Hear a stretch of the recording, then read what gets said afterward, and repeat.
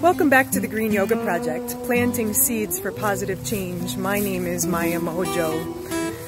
So there comes a time when you take into account all of your blessings. You know, you think, I had water to drink today, I have been fed, I could breathe. You know, just the very fact that you have this sweet breath and this opportunity in this time and space. And where am I on those days? Where am I on those days where I feel separate? When I feel like I don't belong here, or I'm confused or lost? You know, what happens on those days? How do I forget the sacredness of this journey, the blessing, and all of the simple things around me? Well, have you ever noticed how, you know, the ants, for instance, they just do what they do. They're designed perfectly to accomplish exactly what they need to do.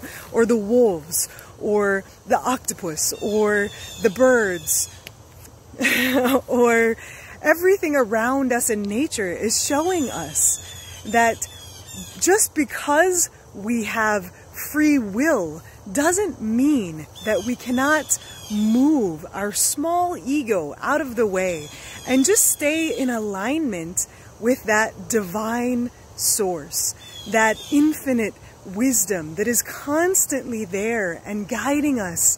And we have all of the innate tools within us to accomplish exactly what we need to accomplish, and to trust that we will be provided for.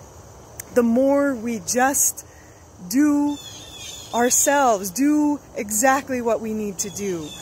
You know, we think that this illusion is so real. You know, I watch things, you know, you watch on social media, for instance, and you watch all of this ugliness.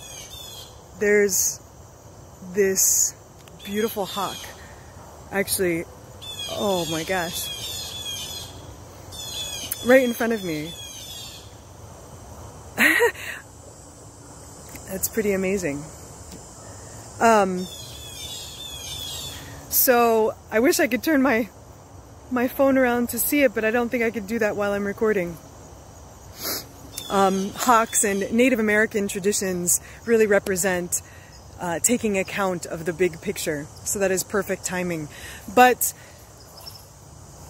I wonder if he's catching something in the bushes. That's pretty wild. So, you know, really just thinking that this illusion, you know, all of these things on social media, I get so disappointed too. I think, gosh, how could this culture accept things that are so ugly and so perverted? And you see all these naked women, and you see all these disgusting things, and it hurts me. But remember that is not something that you need to claim. And your nature is perfect for exactly who you are. And you don't have to claim any of that. That is not yours. So even if you just want goodness and simplicity, that is exactly what you're supposed to want. And we have to remember that just being is good. Just allowing yourself to move out of the way, to be guided by the very forces of the universe, that infinite consciousness that is constantly giving us guidance. That is what we're here for. And you can decide that you're going to get all stressed out, and you're going to tighten around your bones, and you're going to create a lot of challenges for your massage therapist. And you're going to hold on to wanting to control what happens next, but you can't control it anyway. So how about you just relax? Just relax around your bones. Just take your time. Just remember that it is okay to trust. It is okay exactly where you are with what you have. And be grateful for what you have.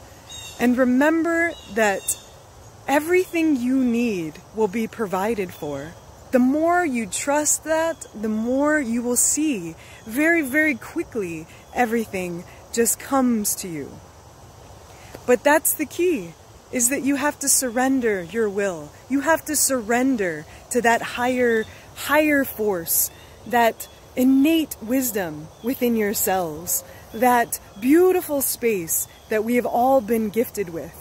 And remember, even though freedom seems so elusive and we sometimes feel so separate and trapped in these conditions and these laws and these politics and this ignorance and stupidity, it is nothing.